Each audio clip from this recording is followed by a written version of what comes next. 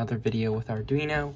Today we're going to be combining our previous skills of using the servo motor and the buzzer. So this is going to be fairly similar to the LED light, and stay tuned because in future videos we are going to be upscaling and doing an even more complex project with the servo motor. So but first let's start off with the basics with the buzzer. I know we reviewed it already, but let's create a project with both the servo motor and the buzzer. So let's hop right in.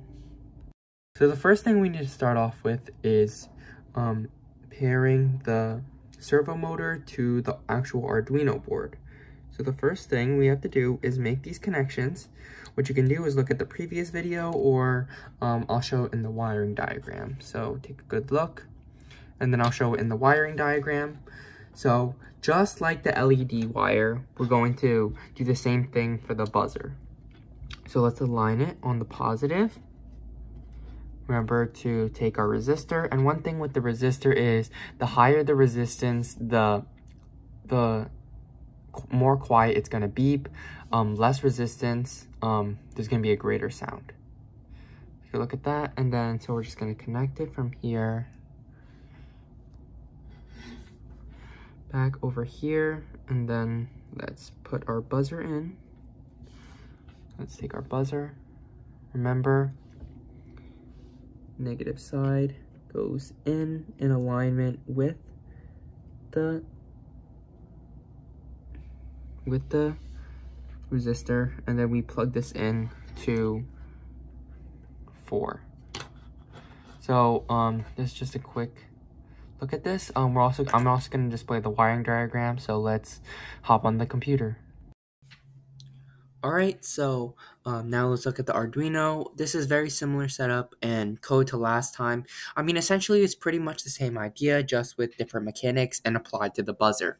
So you see we have a similar setup. We have the Arduino connected to the servo motor and the buzzer. If you want a refresher on that, you can visit the last video. But essentially all it is we're attaching the ground, and we're attaching the ground to the negative side and the positive side to the pin we want the connection to be to, so that we can initialize it in the code. So we have int connected to pin 4, and then we also have the servo motor connected to the ground 5V, 9, etc., like we reviewed last video.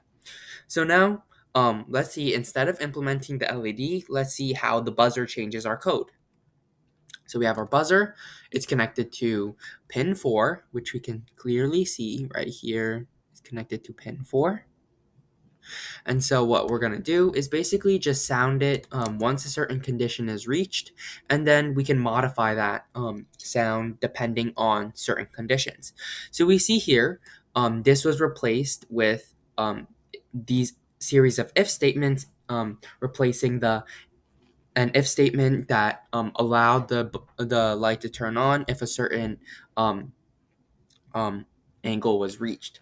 So here we have our if position is greater than equal to 0. Then we have the buzzer at tone 100. This is very important. We went over that in the piezo buzzer video with the holiday Christmas special, and we actually might do one maybe at the end of this video. But what's happening here is that this is at tone 100, so the buzzer will sound at tone 100 if the position is greater than 0, but then if it's greater than 80, it's at 150, and then if the position is greater than 150, we're going to sound at 200. So we're increasing the frequency, and therefore it's going to produce a different sound when it's at a different position. So this is all at 180, meaning that 180 degrees is just a straight line, so it's going to go from this area to this area, just like a straight line. And so essentially it's going to have a different tone every single time it moves to a different position. Same thing applies here. If it's going backwards, then we're going to implement the same thing, saying that if the position is greater than 150, so when it's going back down this way, it would be greater than 150, greater than 80, and it'll change along the way. So it's just going to go, it's basically following this same path.